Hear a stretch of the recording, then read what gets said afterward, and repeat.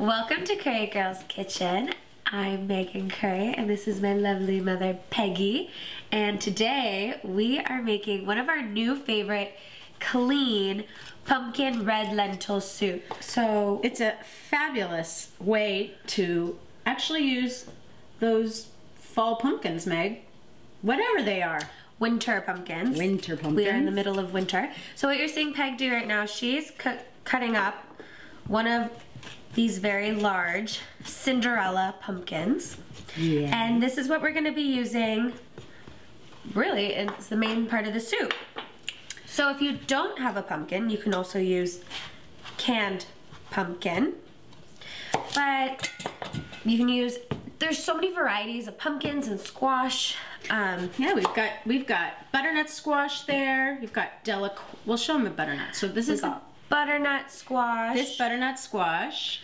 And we got a delicata squash. So you can actually use any kind of squash in this recipe. It doesn't matter. A hardy squash. Yeah, a winter. Winter squash. Yes. Hardy, hard. Hard. Do you notice this is hard? Yes, very hard. Some people get really intimidated by this, Megan, because it is so difficult to sometimes peel them. But you can use your knife to peel. You can also get a great peeler, like, you know, the potato peelers that we have. There's a normal peeler and another peeler. Anyway, you can just use these. Whichever one, you know, works for you. Whatever you find easiest. I like the knife. Always up to you. We definitely prefer the knife. We find it a lot easier, because especially with the grooves. So what we have is about 4 cups of the pumpkin squash. And what's wonderful is everything's rough chopped for this soup. We're just gonna throw it all in. So here we have some rough chopped onions. This is 2 cups, but it's gonna be roughly, it's gonna be closer to 3 cups when you do all of the onions. And all I'm gonna do, thank you for the knife, is cut it into and then you cut it into thirds. Cut it again. And half. Big chunks coming out of there. And they go. Okay. So Meg, here's red onion. Yes. But we can also use a brown onion or a yellow onion. We just want to use a sweet onion. Yeah, because that'll sweeten it beautifully. Yes. And then we have whole garlic cloves. And I always find to just kind of release them, you can just kind of, you want to smash them? Like my mom's doing, is she's just smashing them. I love smashing. And that's just releasing the flavor, but you don't need to chop them up fine. You can use about 4 to, I think around 6. We love garlic. Putting them in. And then we have ginger. So ginger root, it says, we say about 2 tablespoons, but I don't measure it out. I more so do like 2 tablespoons of like knuckles. So I'll make like little marks on the ginger, what I just want to grate it down to. And this is a microplane. I'm just freshly grating it. And so, Meg, you're not peeling it, and that is perfectly fine. Yeah. I mean, this there's actually benefit in the skin. Yeah, we like using it all. And especially with the winter, ginger's so good. It's warming. It's very good for your lungs, especially with all those colds and flus that kind of attack our lungs. So this is actually a wonderful, nourishing, and beneficial soup. Yes. So I have about 2 tablespoons in here, as you can see, but I'm not putting this in yet. This goes in at the very end. Oh, fantastic. And then we are gonna put in the red lentils. So what we have is 1.5 cups of red lentils, but Pegs is gonna rinse them off real quick. You wanna always rinse them. And you wanna rinse them off because when grains and lentils, when they're packaged, they have preserver, so stuff, the bugs don't get in them. So you just want to make sure you rinse them off before you put them in. Another reason why, Megs, is that sometimes the pulses, they come with stones, and we don't want to get a stone in our soup. Yeah, that would hurt to chew on it. Yeah. So this is it. Everything is in here. I'm gonna put a little pinch of salt to taste. Because we can flavor it too after it's all done, right? Definitely. Okay. And then don't forget to shake the liquids. You can either use water, but to just give it even more flavor, we're using organic, no chicken. So it's a vegetarian chicken broth that Imagine makes. It's a fabulous one.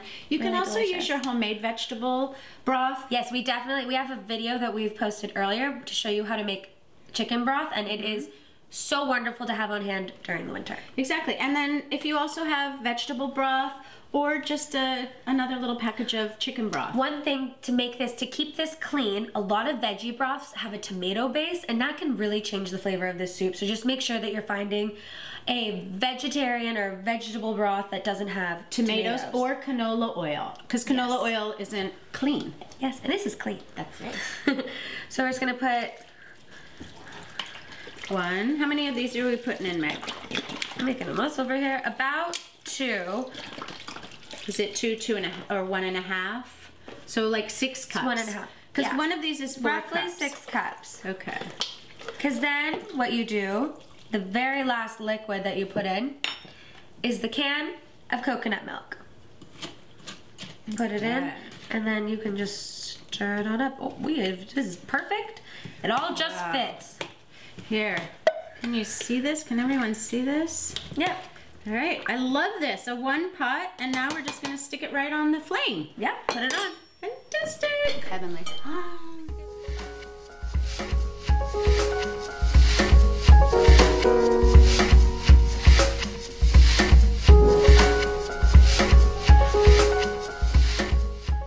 So, the soup looks so good.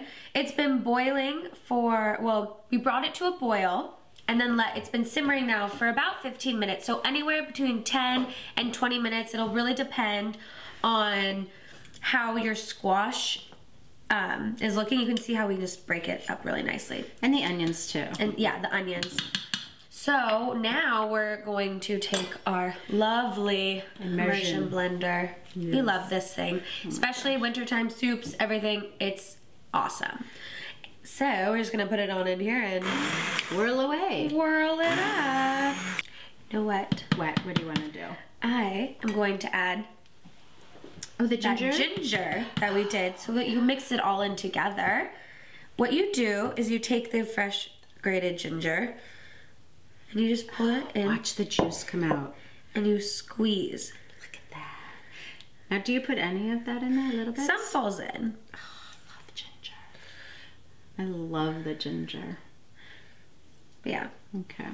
Perfect. Yes. Now, back to blending. Back to the blending.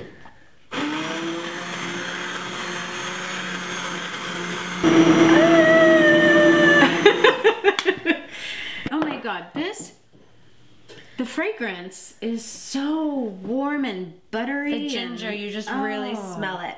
This is awesome, Meg. So, all right, let's just pour some of this lovely Now it is ready soup. to eat.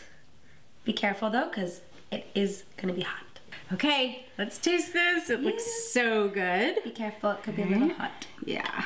Oh wow. Oh, that the ginger with the pumpkin and the lentils. It's just the coconut.